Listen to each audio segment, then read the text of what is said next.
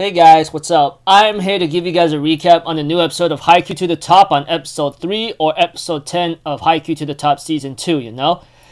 This episode right here, man oh man, reminds me too much when it comes to the matches of Aoba Josai and Shiratorizawa, you know? Caught me crazy Milonakis to think that, but seriously man, oh my gosh. Oh man. If anything else, let's just get this started. We have to it that one of the players from Inarizaki is about to be subbing out a teammate. You know, of course he's our number one. He's our number one in Inarizaki, obvious from the get go. Our freaking number one. Our freaking number one, the captain in Inarizaki. The coach says he wants to increase the offensive attack in this kind of way. You know, that kind of thing. And eventually we get to see to it that when it came to Karasu trying to score a point, it looks like to me Suki messed that up pretty badly because he couldn't jump. But it was Kageyama's fault and says, hey, shut up, this is my fault, okay? Don't worry about it. And we see to it, of course, that eventually Suki will make the attack again, you know, etc. And they end up finally scoring a point, you know? Even though Inarizaki is about a couple points ahead, Karasu is catching up little by little. Eventually, we get to see Azumane-san's serve. Oh my gosh, man. He made a very nice serve right there and reminded everyone why he is the ace of the dang team, you know? And eventually, as time continues on in its own situation, we have to, of course, eventually that Azumane will make the next serve, and we see to it that the Atsumu twins or the Miya twins were trying to make the minus tempo attack, you know. But unfortunately, it became a mess up, and their number one ends up having to pick it back up eventually, you know. But because our number one captain of Inarizaki ends up picking it back up, it will have to go on the other side because it had to go on the other side of Karasuno, you know. And we see too that Daichi will make his spike hit, and of course the number one from Inarizaki would try to get it, but unfortunately it bounced off his hands and went out the court, and it's Karasuno's point, and etc. You know. And we see to it, of course, eventually they end up having to catch up with Inarizaki, and I think the score would become at least 20 or 21, you know, or they end up getting ahead of Inarizaki. But Inarizaki will later on make their attack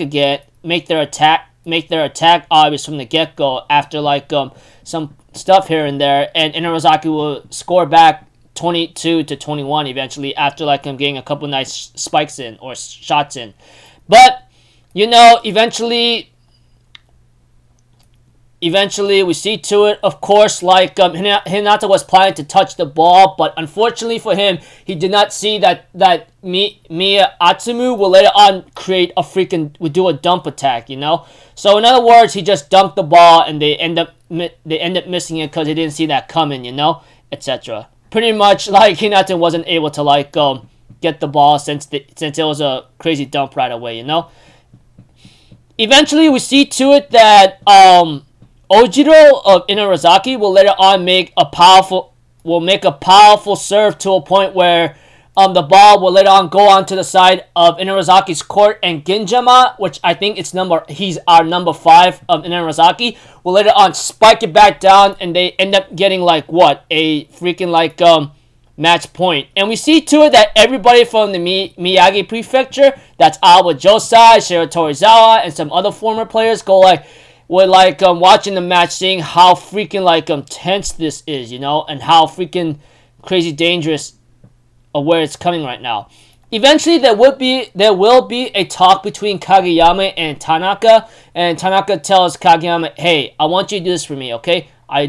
It's okay for you not to serve the ball to me, if anything, when the situation comes to it."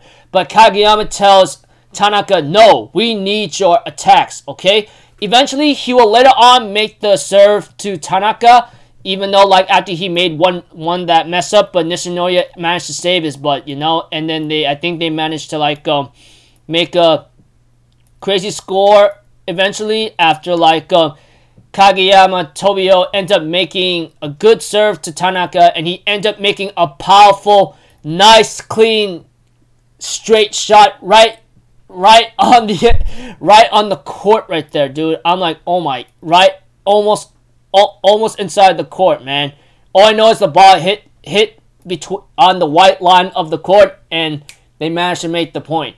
And right now they managed to like possibly catch up, or possibly caught up, and eventually like might make a match point soon. Eventually, we get to see Oikawa in this episode, you know? He was just watching something, and then he ends up going back on a run, you know, etc. And we see, too, that Kageyama makes his serve, and he ends up having to, like, make a powerful ace-like serve, you know? And we have, to it, that one of the Miya twins, Osamu, I believe, tried to get the ball from Kageyama's spike serve. But unfortunately for him, the ball bounced off his arms all the way down to the other side of the court of Karasuno's outside court. I'm like, oh man, now that's what I call a crazy serve right there. And eventually, Kageyama will later on make a jump float serve, and they end up having a mess up, and end up receiving the ball. But we see to it that Hinata will later on be given the ball after Inarizaki receives it, and they end up having to like shot back it down, and later on the score becomes 25-24. Eventually, we see to it that we see our number 12 and 14, or two characters from Inarizaki's team, talk about how Tobio's a genius. And we see to it that our number 1 captain from Inarizaki ends up talking about how geniuses are, you know, blah, blah, blah. And he ends up explaining how he does things from 1 to 10, while the Miya twins does something 1 to 20, you know? I think when it came to the speech or the rant from our number 1 of Inarizaki, or Inarizaki's captain, he explains like I think it's just through major hard work and determination is something that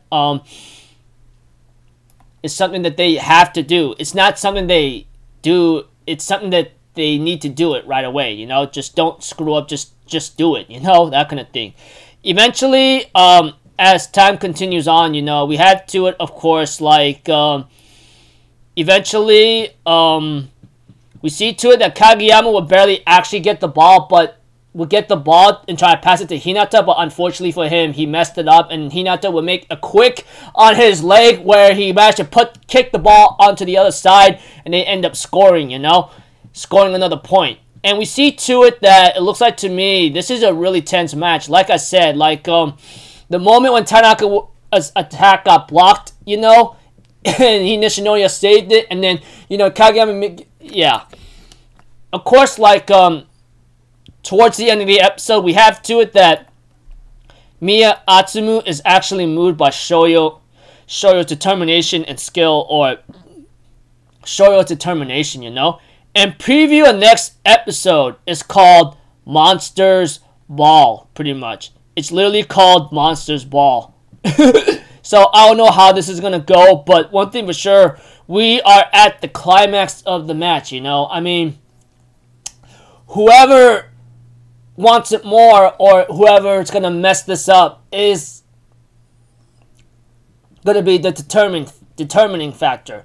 Both are physically and mentally tired. I could just tell. I mean, it reminds me too much when the first time Karasuno, when Karasuno ends up facing Alba Josai in Season 1, you know, and then, like, facing Alba Josai in Season 2, and then facing Shiratorizawa in Season 3, and now Season 4 is their freaking craziest match against Inarizaki, who is called the ranked number 2 for volleyball nationals, you know? But, you know, if you keep holding on to yesterday, what will you be tomorrow kind of thing, which is something that they've been keeping themselves in check.